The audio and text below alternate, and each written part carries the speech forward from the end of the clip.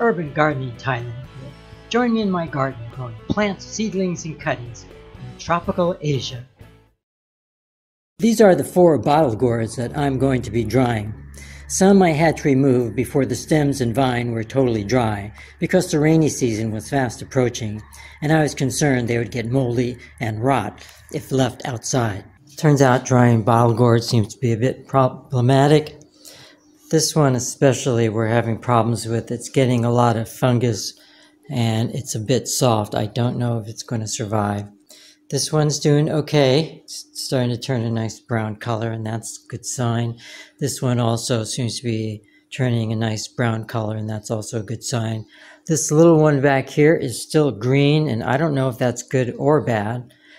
Trying to dry bottle gourds in a tropical climate is quite challenging, especially when the humidity usually hovers around 75% and the heat index reaches about 40 degrees Celsius, which is about 102 degrees Fahrenheit, virtually every day.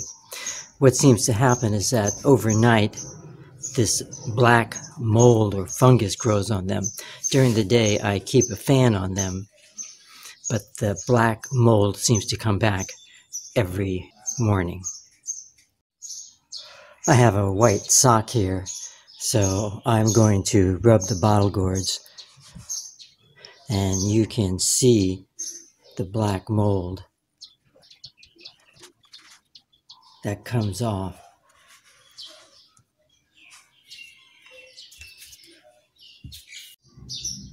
So I've made a weak bleach solution, 1 part bleach to about 10 parts water, and I try to clean them with this solution every morning to hopefully kill the mold and prevent it from coming back. I keep a fan on them almost all day. You can see all the black mold or fungus that comes off of them. It's been another month. Our gourds are slowly drying, and I no longer have to keep them in front of the fan. Thankfully, the black mold stopped after about 5 days. The weak bleach solution really seemed to do the trick. Their skin is still soft to the touch, though dry enough to peel with my fingernails. These 2 bottle gourds have dried for about 3 months, and they've dried really well. And I've removed some of the skins just by scraping it with my fingernail, but I really want to clean all this dried skin off these 2 bottle gourds and see what they look like. Clean your bottle gourds by soaking them in water for 20 minutes. I have a nice big bucket here, and we're going to fill it with some water. Once you know it, our bottle gourds are floating. If you like, you can add about a tablespoon of bleach to the water to help prevent mold and fungus growth. To keep our bottle gourds nice and moist, we're going to wrap them in towels.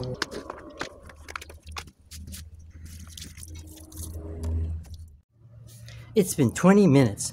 Time to take our bottle gourds out of their bath and scrub them down.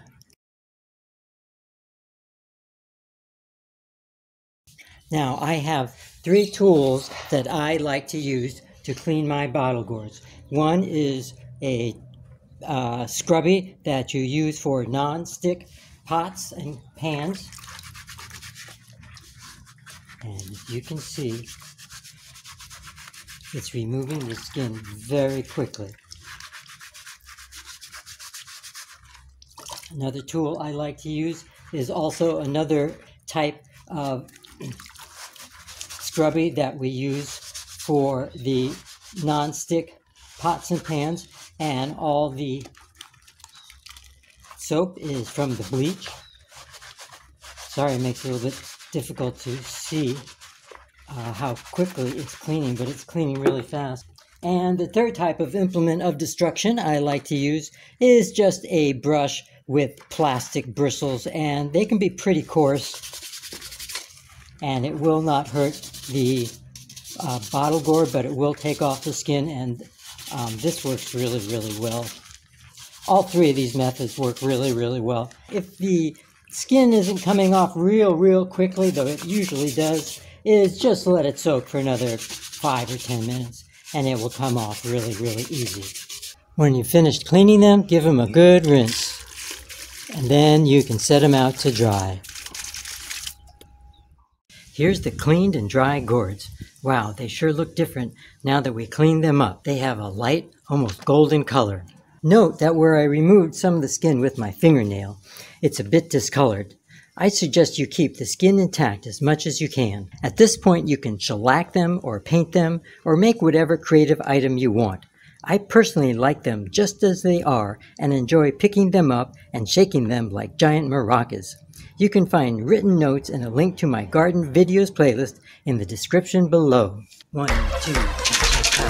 1, 2, cha-cha-cha. 1, 2, cha-cha-cha. Tick that like button and subscribe for more videos. Happy gardening. See you next time.